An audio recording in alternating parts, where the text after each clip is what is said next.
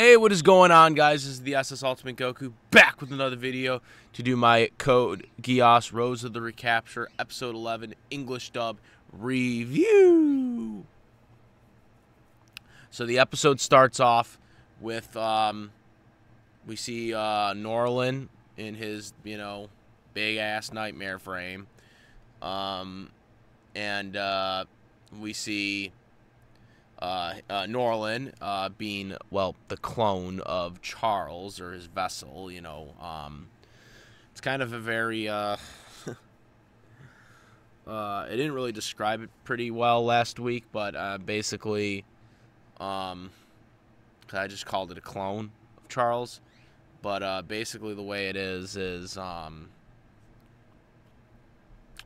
was like a vessel thing, that basically, Charles, I guess, created, and it was supposed to be implemented once their original plan with Marianne was supposed to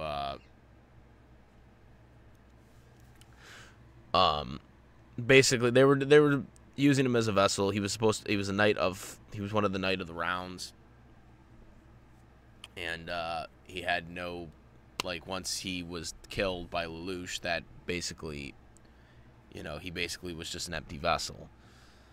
So that is the weird and interesting facts of Charles, or not Charles, of Norland, the clone of Charles, when he was younger, I guess. But he is, going to this plan. We see Ash trying to fend him off. We see Rose, trying to come up with a plan, or Sakria trying to come up with a plan. Then we see Gino from Black Knights trying to figure out the next plan of action. And, what they're going to do next.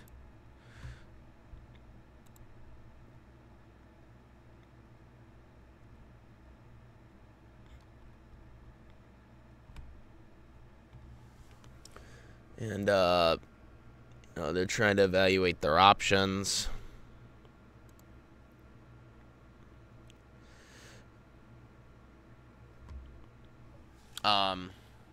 So that's going on. We also see an interesting scene with Hariko and one of the commanders for the Japanese. And it was basically revealed that, that is Hariko's father, or I'm sorry, the Japanese general's daughter is Hariko. And she basically asks to be second in command because of her nightmare frame prowess. I thought this was a bad move because I don't think that she is that capable of it, of being second in command, especially since she did lose not too long ago. She hasn't really won a major battle yet in the series. I mean, I know a lot of people have been saying Hariko is basically filling the Colin role, but Colin was legitimately a better pilot than Hariko. She won a lot of her battles right away. Hariko really hasn't won a major battle yet, so her being second in command kind of doesn't make sense. And it kind of just goes on her, the parent just sees potential in her, I guess. So I didn't really like this.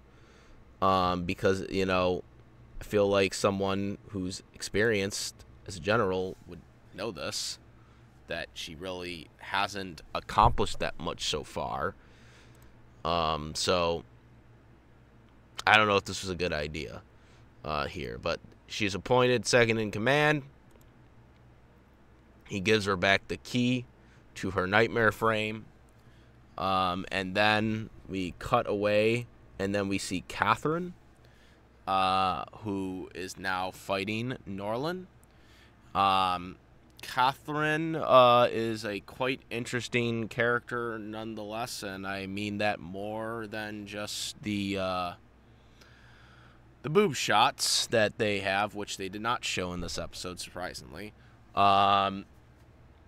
Because her character is, with what they did last season, or last episode, with Catherine, and the reason why she, works with Norland, and how, she, insists on, the strong and whatnot. And then she just abruptly starts fighting him. Just because. I guess she must have somehow heard about, he wants to get rid of humanity. So now she's like, oh, well, I don't like you because, you lied to me about strength. Strength will. Yeah, I don't know where they're going with Catherine. Like the way her motive right there just didn't make sense. I guess off screen she could have found out the truth, but we didn't really find anything out about her, why she now all of a sudden is attacking Norland.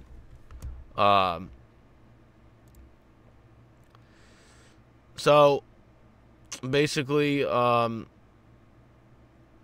Norland easily defeats Catherine. He uses this laser shot, and it basically shuts down her nightmare frame. And that's really the end of the fight. She's kind of upset about it, but that's the end. We then see Rose, Sakura getting into a nightmare, and, he trying to set coordinates to try to figure out how to shut down Norland's nightmare. Norland's then just, posturing in his glory at this point.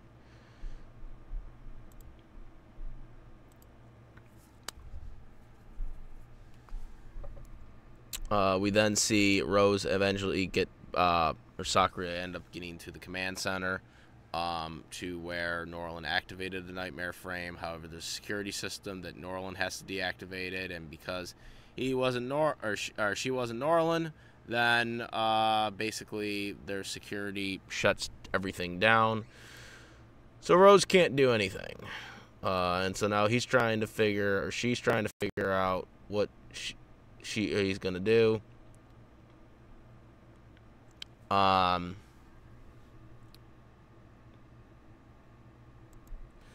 See missiles being shot. You see a lot of firing to try and fend off these these nightmares that are like invading all the towns and stuff like that. They do their little transforming thing and start getting ready to attack.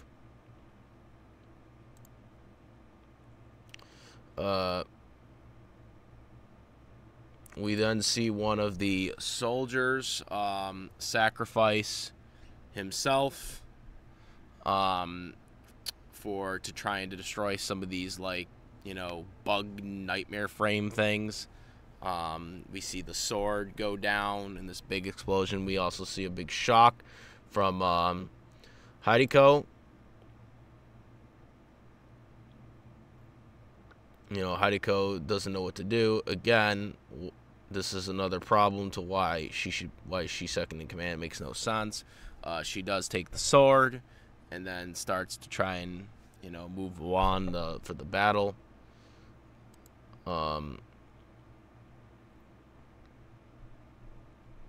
Again, still fighting off these things. Destroyed one of them. But again, we see more nightmare frames trying to figure out what they're going to do to fight off these things. We also see then Sakura, the Empress, basically put out a proclamation to everybody that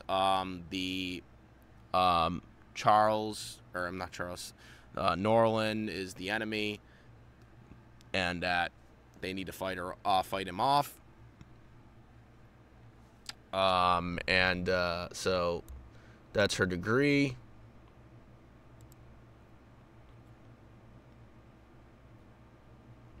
I don't think I mentioned, but Norland Vaughn is actually the reason why Rose was able to get to that command center, by the way, too. We didn't mention that, but yeah, Norland Vaughn was the one that got her. We also see Kaoru Sugaragi also made an appearance with the Black Knights as well earlier, because she's now taken command of, she was taking command of negotiations, as we all know. So we did see her while Rose was trying to get the command center thing. That was earlier in the episode. We then see Ash once again now confronting and fighting Norland, but he's trying everything he can throw at him, but unfortunately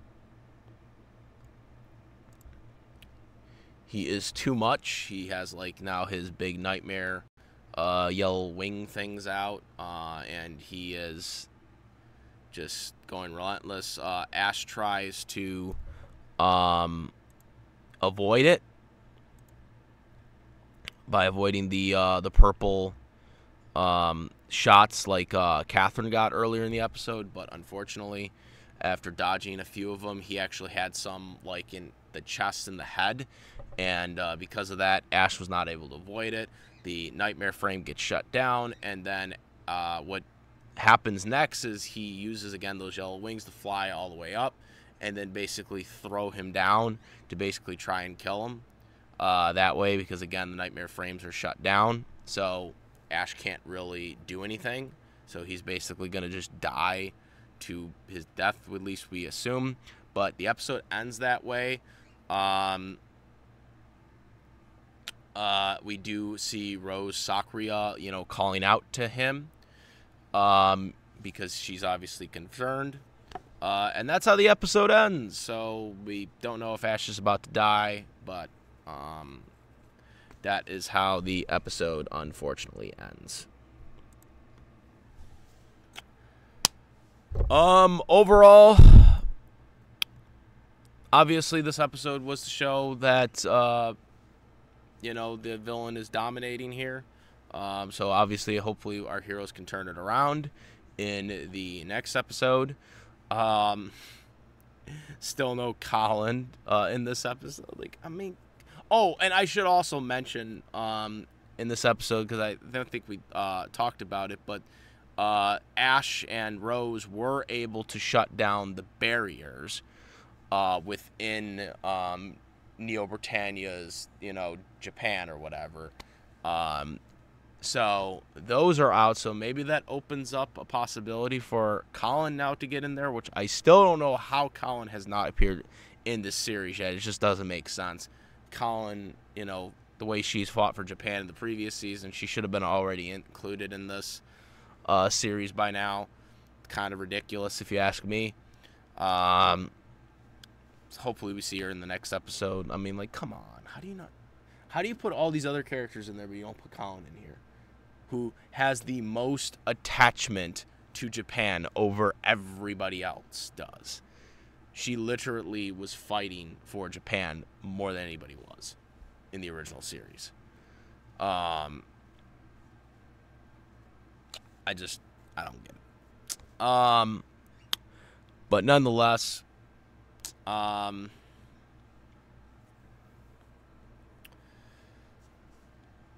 thought this episode was a good balanced episode, for what it was.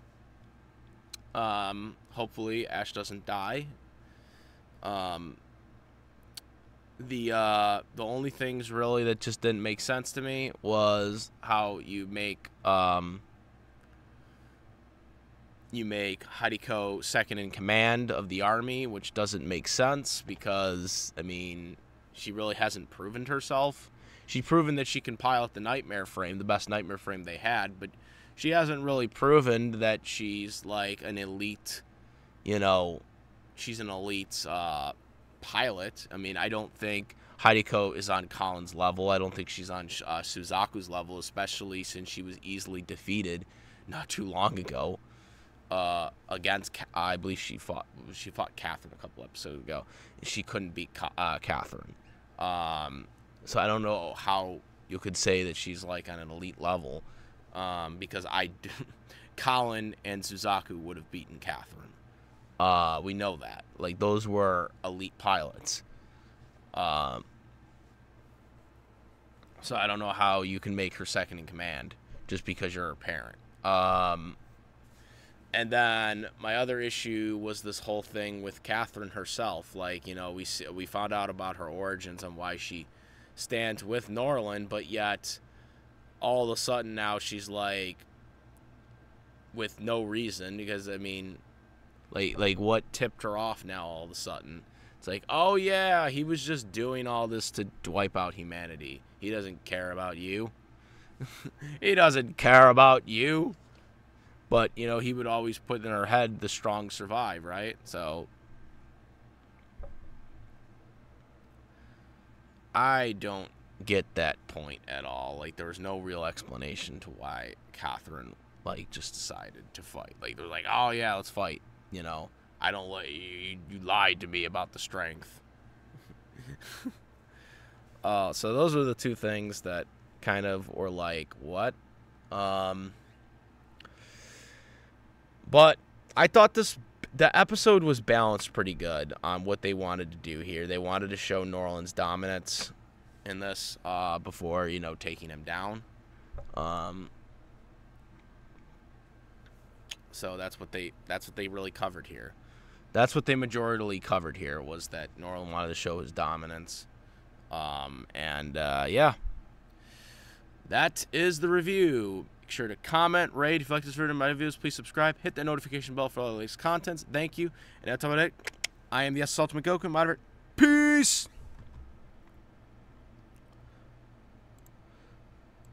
Also, make sure the YouTube channel, the Twitch, that's Ultimate Goku, Instagram, the Ultimate Goku, and do have Discord link in the description where we do talk about Code Geass and many other fictional media.